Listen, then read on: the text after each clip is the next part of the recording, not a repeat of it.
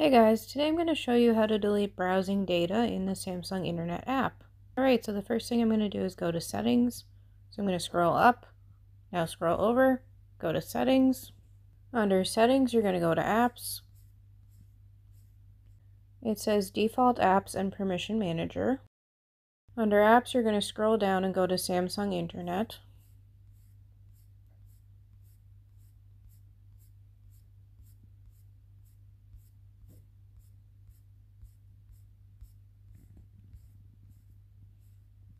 Now click on the gear icon beside Samsung Internet. Now scroll down to Advanced and go to Privacy and Security, and then delete browsing data. Alright, now you can select browsing history, cache, cookies and site data, passwords, autofill data, and location access data.